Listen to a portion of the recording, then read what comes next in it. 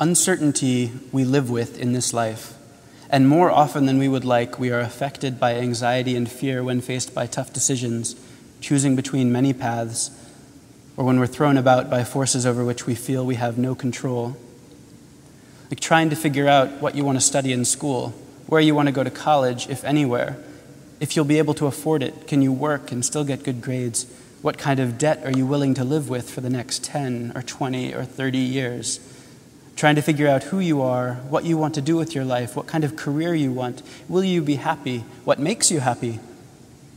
Will you be able to pay the bills, pay off your debt, support your family? If you've lost a job or have been searching for a new one for weeks, months, and years, the uncertainty may have morphed into a thick fog of despair where doors of opportunity, when you find them, are shut firmly against you. It's possible that the violence of this world has intruded on the space you once knew as home and felt was safe. Some of us may struggle with addiction to alcohol, drugs, sex, power, money, the thrill of risk, and we feel powerless against their pull, driven by a compulsion to do what we don't understand, but that we know we don't want to do. Perhaps there is clinical depression, not alleviated by medications, untouched by therapy, a hopelessness and helplessness that no one around us seems to understand. For many, the longing for intimacy may seem an unrealized or already shattered dream. Relationships may not have begun or developed as we hoped, or maybe they have already ended in separation or divorce or death. Perhaps you or someone you love has been burdened by a life-altering health condition, chronic disease, costly and unpleasant medical regimens. Perhaps this disease has been progressing for years and you are still trying to come to terms with what its effects mean for you, and there is the fear of death. Maybe you are reflecting back across your life, looking at the gaps between your dreams and your reality, regrets, guilt, and disappointment. And even so, I wouldn't exchange my doubt for certainty at any price. Even doubting, even in uncertainty, I see within myself more arrogance and judgment of others than I care to admit. I cannot imagine the monster that certainty might turn me into. Doubt has become the living pulp of my faith, the edge that cuts through apathy to the quick and jerks me back to life. And my experience with doubt reminds me of the description of God's word. Scripture, as presented in Hebrews,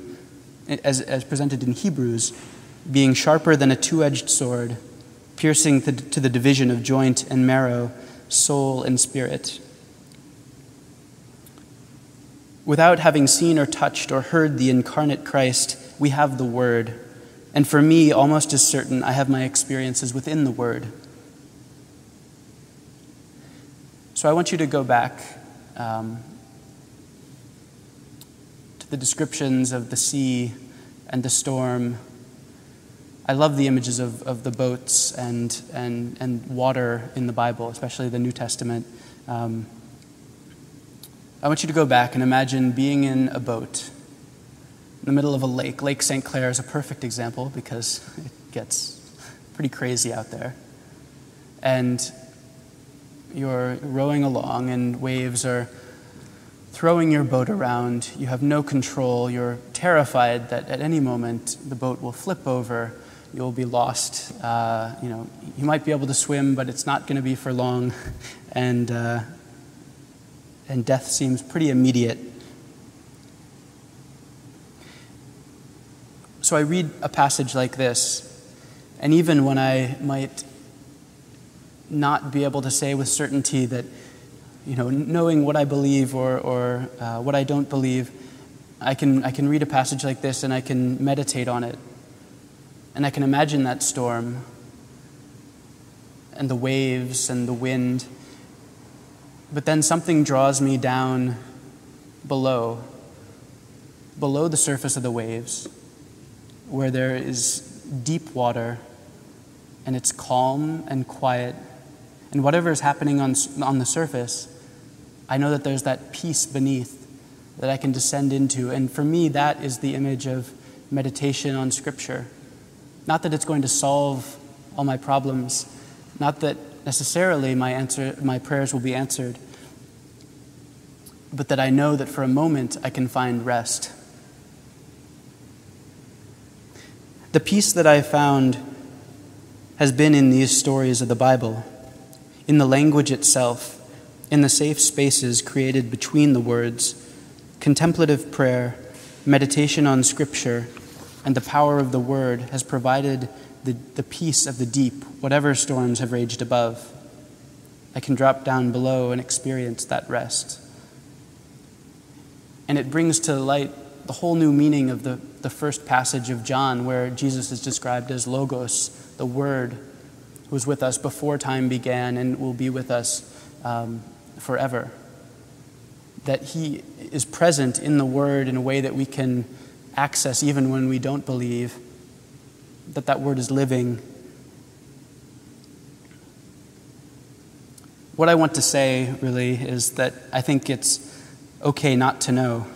It's okay to have questions about who Jesus was and is, and to be confused and to be a little bit afraid of some of the things that he did and that he calls us to do.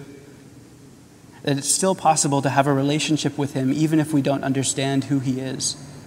That the relationship we can have with him, our faith, can be found in the Word, both lowercase and capitalized, in contemplative prayer and in actions, service of others. That our experience of these things is just as important as having clear answers to our questions about history, and that we can follow Jesus even when we are not sure who he is, who we need him to be, or even if God exists. Just as a final thought, I think part of the disciples' struggle was that even as they came to see Jesus as Messiah, he was not the Messiah or king they thought they needed. And this experience rings true for me as well. The disciples imagined in the imagery of the Old Testament and the Hebrew Scriptures a king that would come back and overthrow the Roman occupiers and free the Jews, a man who would be their king. Jesus is often not who we think we need. In the midst of the craziness of our lives, these questions can bring an added level of chaos, uncertainty, and even more anxiety. And in those times, we can go and meditate on the Word. In Jesus' name, amen.